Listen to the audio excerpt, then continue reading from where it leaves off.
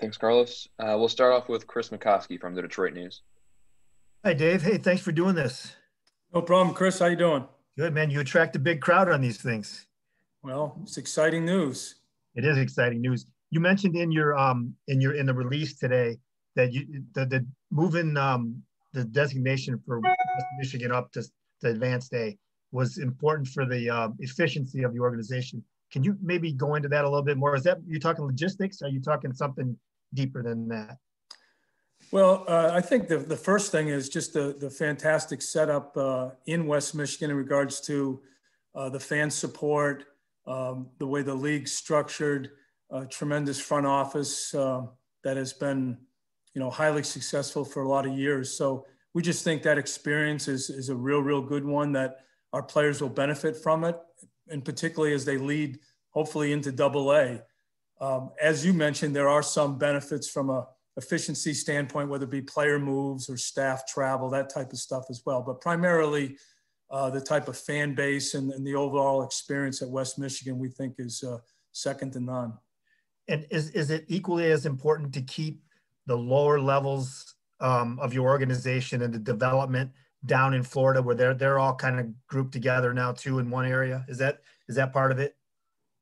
Certainly the geographic part of it does make sense. Obviously, to have the Gulf Coast League extended program and then the Gulf Coast League, then move into what now will be the Flying Tigers at the lower A, makes life a lot easier in a lot of ways, as I mentioned, with the travel and the player moves and that sort of stuff. And then geographically, as you move to the north to go from, say, West Michigan to Erie, Toledo, Detroit, as you move up the ladder, just makes sense as well. I mean, if you think back, which, many of us live some of that, where you're going from, say, extended or Gulf Coast, where previously we're going to West Michigan, come back to Lakeland, then going to Erie, right.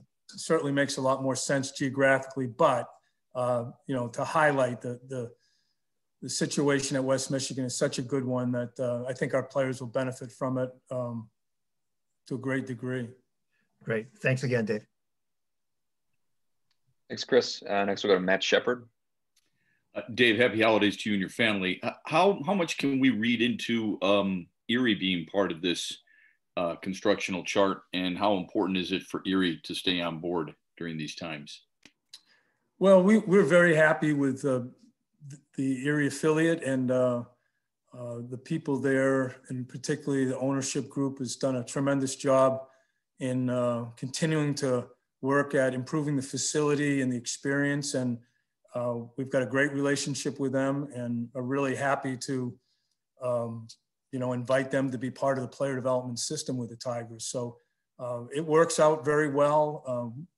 Just geographically, we've been very happy with the improvements and the commitment. So, we feel like it's a win-win for both of us. Dave, thanks. Thanks, Shep. Next, we'll go to Jason Beck from MLB.com. Yeah, hey, Dave, thanks for doing this. I was wondering, kind of piggybacking off what Shep was talking about, how important were the renovations to the ballpark and the facilities in Erie for retaining the affiliation? And how much benefit, I guess, what exactly with those upgrades, how is that going to benefit the players from a developmental standpoint? What all goes into those upgrades that's going to help in terms of players? Well, I think, the commitment that the Erie ownership group has shown certainly helped solidify a good situation for us in Erie. I would say not only there are improvements to the overall fan experience that we've seen from the architectural drawings and even some pictures more recently of the work being done, but there's significant improvements for the development on the players' side as well. It'll be, clubhouses, lunch rooms, weight rooms, training rooms that are being expanded. The indoor batting tunnel will be improved, along with some other areas around the ballpark that will help in the player development model. So it'll be a much better experience. And, we've greatly appreciated Erie and their partners stepping up to do these. And with West Michigan and Lakeland flipping between high A and low A, will that impact at all how you guys handle where some prospects start out and also how you time some of their promotions, maybe in season?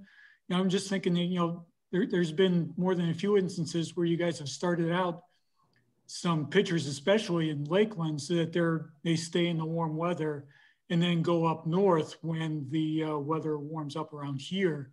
And on the flip side, there's been some, you know, I can remember some mid-season or midsummer promotions from West Michigan to Lakeland where maybe guys get down to Lakeland, and if there's bad weather in August, they end up not getting a whole lot of playing time there because there's so many rainouts. Well, I don't know how much really went into that or will go into it. I mean, you're considering everything when you're evaluating players and trying to make decisions as to when there are promotions. So are there parts of that? Yeah, that you consider. Certainly the weather is a part of that, health of players, things like that do come into it. But, you know, you're just going to have to consider those things, that it's just switched up, and take that into account. But it's not the major piece by any means in regards to trying to figure out where players should be and placing them in what you think are the right spots. It's certainly a minor piece and something along with many other things that you consider. At what point did you guys realize or decide that Erie was safe in terms of retaining the AA designation? Well, we have a very good relationship with Erie and have always felt strong about the commitment from ownership and our situation there. And, you know, looking at, as we've said, geographically, it fits in very well, plus the commitment that they've made along with, you know, their partners that have helped them out along the way. So we've been very comfortable with Erie's commitment and the continued improvement to our continued strengthening their commitment, if you will, as time's gone on here, and just continue to improve the ballpark for both fans and the experience there, but also the player development experience as well. Great. Thanks, Dave. Anytime, Jason. Next we'll go to Seth Wells from Wood TV. Hey, David, I was curious with the flip between West Michigan and Lakeland, will there be staff changes? Will the managers be switching as well? Will Brian Pena be going down to Lakeland, so on and so forth? Yeah, that's something we're talking about internally as this is kind of unfolding, and we'll be looking to put out a release as we normally do in regards to staff assignments at some time coming up soon, but nothing's set in stone at this point. Thank you. All right. Next we'll go to Cody Stavenhagen from The Athletic. Hey, Dave. Just what do you think is the impact of losing short season affiliates, and how will that impact how you guys handle young players, or you know, how you manage them maybe after they're drafted and whatnot? Well, it's I think overall it's going to be very much a positive as to how things are going to be aligned moving forward. I think it's better for the player development system. You know, how it all lines up in the first year in particular. You know, we'll be making adjustments as necessary, but you know, we've got 4 strong affiliates. We'll have better facilities overall, better working environments. I think it'll benefit the players in a very positive way all across the board. So I think, you know, in general, the whole industry is looking forward to it. And I think with things set up as they are, we've got, of course, the Gulf Coast League that'll be in play at that point, and then moving on to Lakeland, West Michigan. I see it being a real positive overall. All right, thank you. All right. If anyone else has any questions, just put a note in the chat box. Otherwise, it looks like that might be all we have.